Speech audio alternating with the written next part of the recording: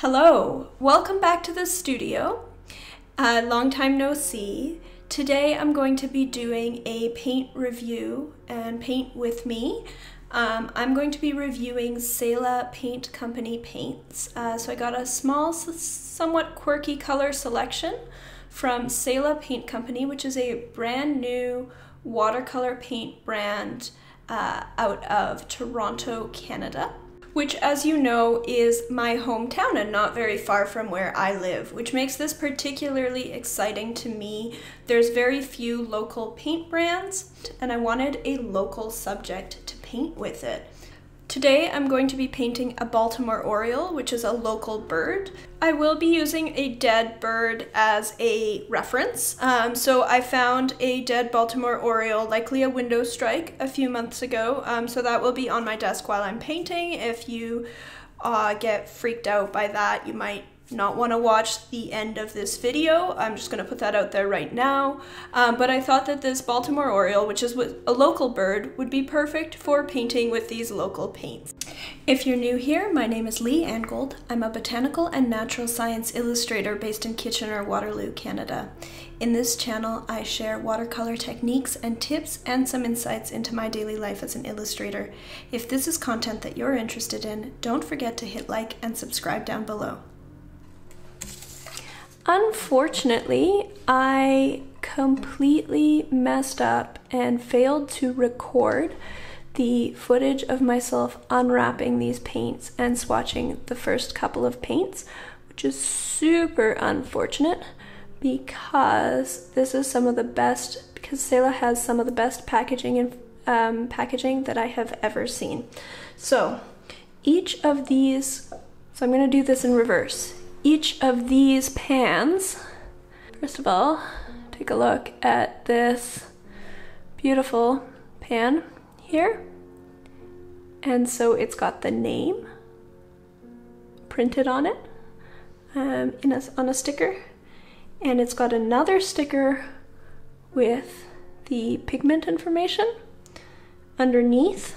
Each pan also has a magnet, so you can use a magnetic tin. Elijah has really thought of everything. Then each pan is individually wrapped in a foil wrapper like this one. Each of these is wrapped and in here like this, except better, but then it's each of these is wrapped, and then around the wrapper then there's another amazing little thing. So each of them then has this wrapper over the top of it, which has the name of the paint, the series. It's got a painted label so you see exactly the right color. It's got the pigment information, which as a pigment nerd I appreciate more than anything. It's got some other information about the pigment, like these symbols on the side for transparency and light fastness. And then the neatest thing about these labels is that they're actually stickers. So you can use this to keep track of the colors you have rather than painting your own color swatches or in addition to your color swatches. This is super clever. I've never seen anything quite like it. So I'm really sorry that I don't have that footage for you. Unfortunately, you can only unwrap things once. I'm gonna open up my sketchbook now and swatch these paints. So I had already swatched Cobalt Aqua and Burnt Umber when I realized that I was not recording. So I'm going to continue going over those swatches, which unfortunately I messed up by closing it into the next page of my sketchbook. The Cobalt Aqua is a beautiful, it's between a teal and a viridian. It's got a beautiful granulation. It's a really unique color. The Burnt Umber is a beautiful chocolate brown. It's got a little bit more opacity, I would say, than some burnt umbers, but it really is this beautiful, rich chocolate color. All of these colors re-wet beautifully. Now I'm showing you that sticker that Selah offers as a label. So I'd already put the other two down, and now I'm swatching the gray ochre, which is PBK 11, I believe, and that is it's the same pigment code as a Mars black or a lunar black, but it's got more of a gray cast to it. It's got a beautiful granulation pattern. I would call it a sort of soft granulation. You'll see it a bit more as it dries. Once again, this is a fairly opaque color. The next color that I chose is this Naples Gold, which really called out to me when I saw the swatches on Selah's social media. And it's surprising to me because I don't usually go for creamy yellows at all. But I really do like how buttery soft this feels and looks. It's really a beautiful tone. I wouldn't use it as a mixing yellow necessarily, but with this set particularly, Selah offers a great variety of granulating and somewhat more opaque and semi-opaque paints, and this Naples Gold is definitely very beautiful. Next, I'm swatching Potter's Pink. So I've tried this from a few different brands now. Often with commercial Potter's Pink, it can be a little bit difficult to re-wet or very weak tinting. This is a very easy to re-wet, very strong tinting version of Potter's Pink, which is this soft, granulating, rosy, earthy color. It's really, really beautiful. I got to really like using it in my travel palette in Australia. I had a Schminke version, and this one's even more gorgeous. And then finally, this last paint turned out to be my favorite of the half pans that I bought. This is PY 139 ISO Yellow Deep, and it is a beautiful, strong, sunny, warm yellow. It does have a little bit of an opacity to it. So again, it's not going to be my primary yellow. That's still going to be my Nicolazo. But sometimes when I have this golden yellow subject, I just want a pure golden yellow. And I've been struggling to find a pigment that's just right. I used to use nickel dioxine yellow, PY 153, which is discontinued and also isn't quite as strong. This PY 139, certainly the Selah version, is absolutely gorgeous and beautiful. So that's definitely a score. Next, I'm testing out some swatch cards that were sent to me, some little dot cards. Unfortunately, I'm a little bit off screen here, but I have a Pyrrole Red, which is a very strong red, and a Manganese Brown, which is a more transparent version, I guess, of that burnt umber tone. They're very similar, but the Manganese Brown, I would say, is a little bit more transparent. Next, I'm going to finish putting these stickers on.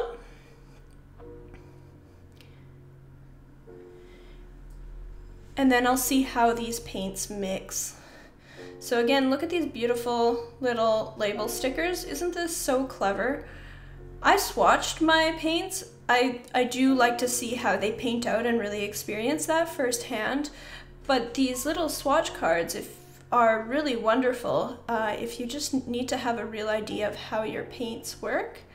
So now I don't really have any substantial triads per se, because I do only have 2 warm yellows, and I don't have a blue at all really. I just have that Cobalt Aqua, which is really in the tealy green category. So you'll see I can't really mix any purples there, and any greens would be pretty muted and granulating. It's still very interesting playing now with the Potter's Pink and some of the granulation I can get with the Aqua. It'll be this purpley gray tone. And then if I continue this same Aqua over,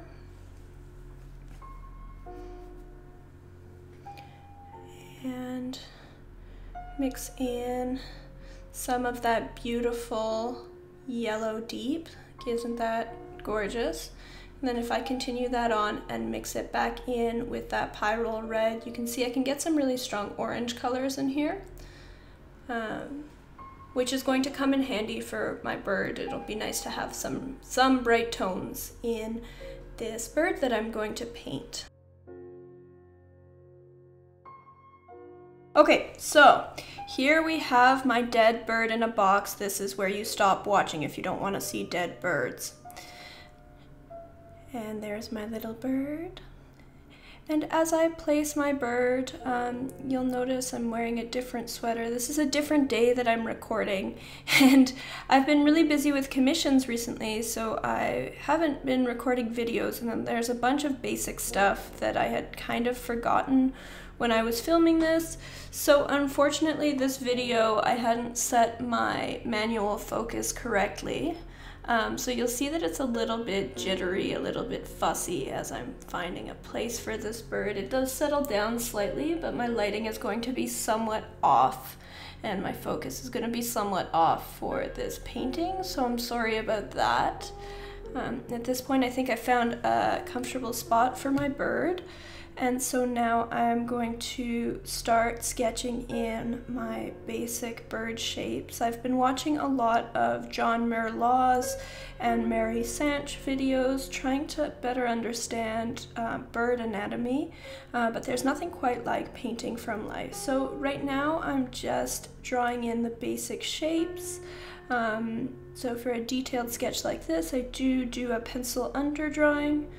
But you'll see that this is fairly quick and fairly light. I don't put too much detail into my initial underdrawing. I'm going to develop most of the detail with watercolor. As you can see, I'm going straight in with watercolor pretty quickly and just trying to block in the basic underlying shapes of the bird, and then I'll add in more shadow, build up more of the form, and then only once I'm pretty confident of where my basic shapes are, then you'll see me start hopping around and adding some color.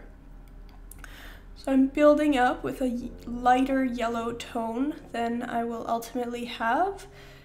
I'm trying to mix in a variety of both of the yellow colors, as well as mixing in a little bit of that cobalt aqua and a little bit of the pyrrole red in places to try to vary that tone and get some hint of the shape. I'm also marking in some points to try to locate myself. So you're noticing here that I'm putting in some of the most prominent feathering, some of the details of the beak right off the top, anchoring in the shape with some dark details.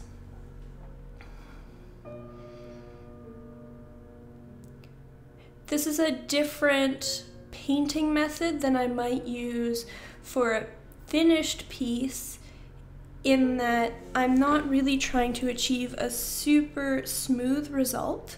Now, compared to some botanical artists, I definitely am not, in general, the smoothest painter. I always leave a few marks of, I guess, the hand of the artist. I don't really try to hide my paint strokes as much as some botanical artists might.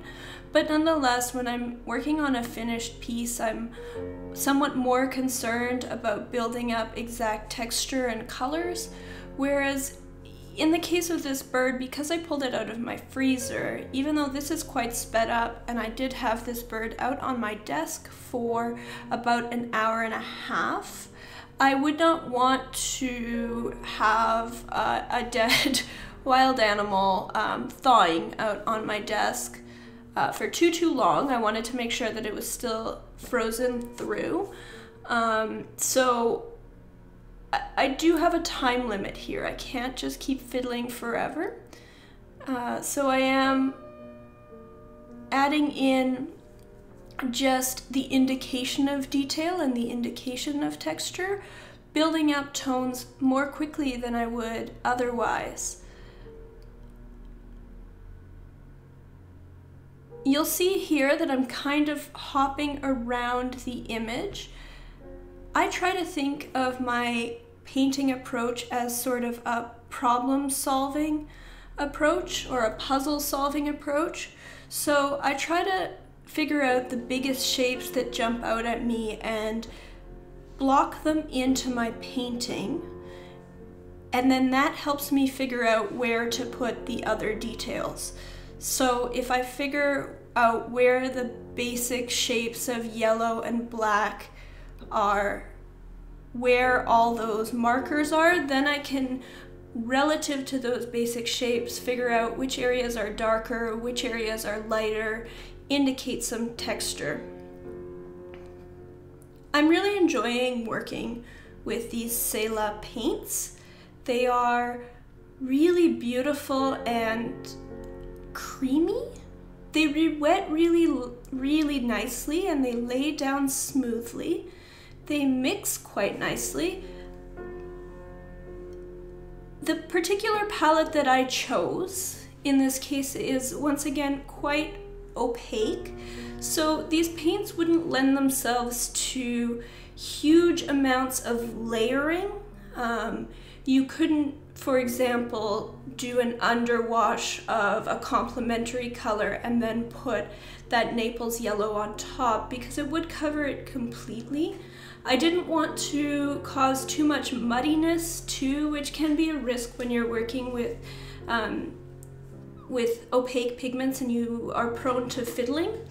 So in this case, I'm trying to get as much as possible. I'm trying to build up my colors in just a few layers. So first I'm putting down fairly large blocks of washes, and then I'm adding in detail pretty soon after, some textures.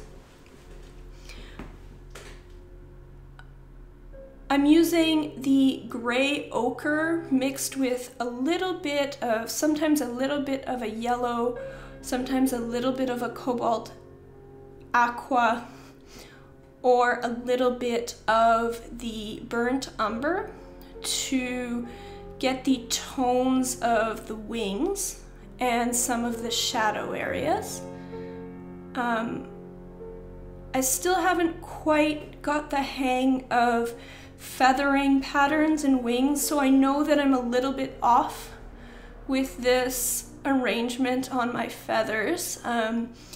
And that seems like a sort of minor thing, but my understanding is with bird illustrations, much like with botanical art, small details like this are what helps scientists identify the type of bird, or even within a species and subspecies, would be the exact arrangement of those wing feathers and that pattern. So I know that I've messed up here, and some of these feathers aren't quite in order, but again, this is just a sketch for me, and I'm definitely getting a better understanding of bird anatomy as I work through these. So this is something that I've really been enjoying doing quite a lot lately.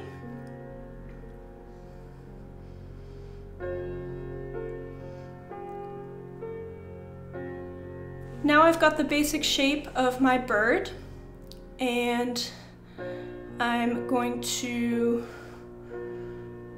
build up some tone. I'm gonna put some music on and let you listen to some music as I continue to build this up.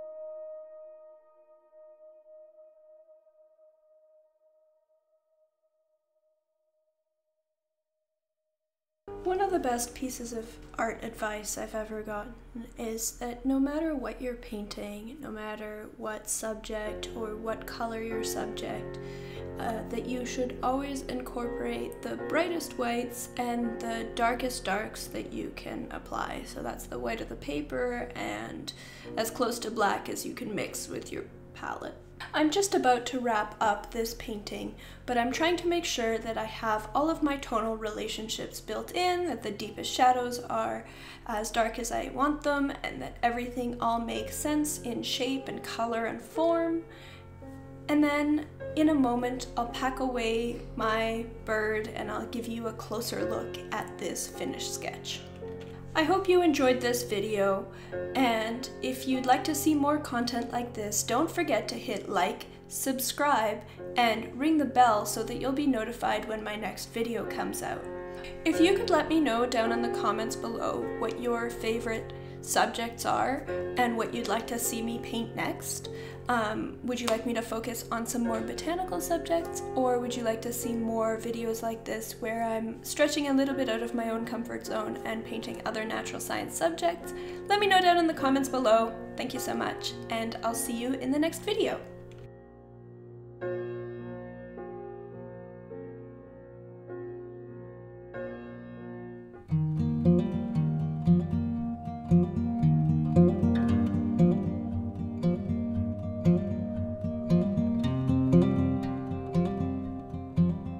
Thank you.